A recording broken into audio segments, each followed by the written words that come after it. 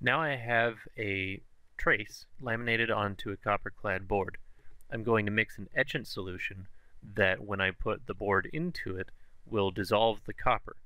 It will leave the copper underneath the traces, but if I leave it in too long, it will start to etch underneath as well, so I have to keep a close eye on it. Okay, so I have this Pyrex dish that I need to make my bath in. 200 milliliters of water is enough to cover the circuit board. So I have a ratio from my bottle of sodium persulfate that says I should mix 250 grams of sodium persulfate crystals with 1 liter of water. By multiplying that ratio by 200 times 10 to the negative 3 liters, I get 50 grams. So I need 50 grams of crystals for my 200 milliliters of water. So here I have a bottle of sodium persulfate crystals, a kitchen scale that measures down to a gram, and a coffee filter, as well as some latex gloves. So now I measure out 250 grams of sodium persulfate onto this coffee filter, and then I will add it to the liquid because you add solid to water like you oughta. The reason for that is that the splashing from the water will be splashing acid all over the place, and it will be more concentrated than once we've fully diluted it. So we add the acid to the water to prevent splashing and possible damage to ourselves or our surroundings. Once the sodium persulfate is fully dissolved, we can add the circuit board and let the magic of chemistry take over.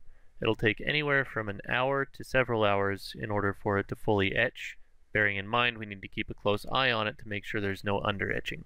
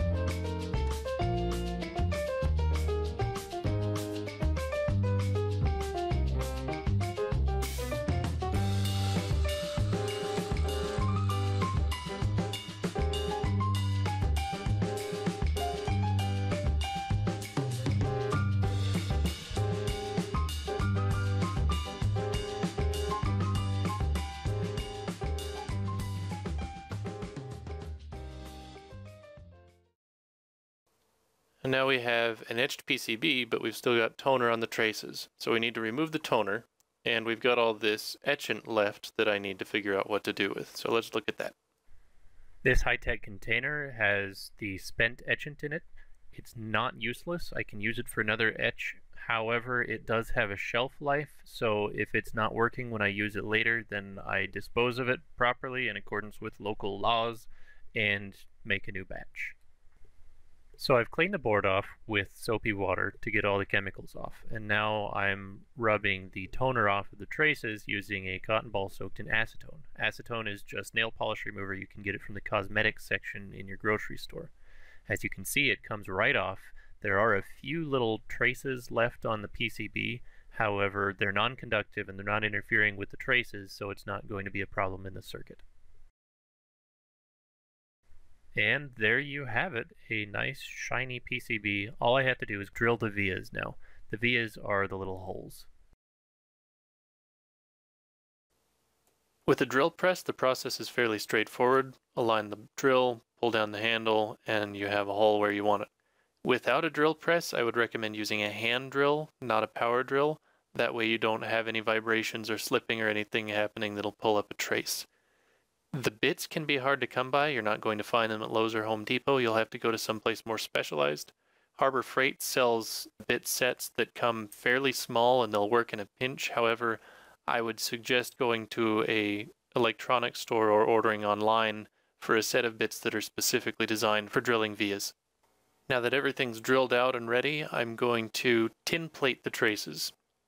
Tinning the traces allows solder to readily adhere to them, as well as protecting the copper traces from corrosion and oxidation. So it has twofold benefits. It's not strictly necessary, but if you have liquid tin, There's really no reason not to do it. It's super easy, and I think it's neat. Now, the liquid tin does have thiourea, which is a carcinogen, so wear your gloves, don't breathe it in, be careful when you're using it. Note that I have a container labeled Science Bowl so that I don't use it for anything else. This is not stuff to mess around with. The process is simple. I just use a pipette and put drops of the liquid tin directly onto the traces and wait a few minutes. Once it's finished, then I just put the liquid tin directly back into the container and store it for later use. As with all the other chemicals I'm using, dispose in accordance with local, state, and federal regulations. I can't give you specifics because 1, I won't be held responsible for it, and 2, it varies from area to area. There are general guidelines for neutralizing spent solution on MG Chemical's website. Once the tinning is finished, the PCB is ready for components. We'll show you how to lay those out and solder them on in another video. Thanks for watching.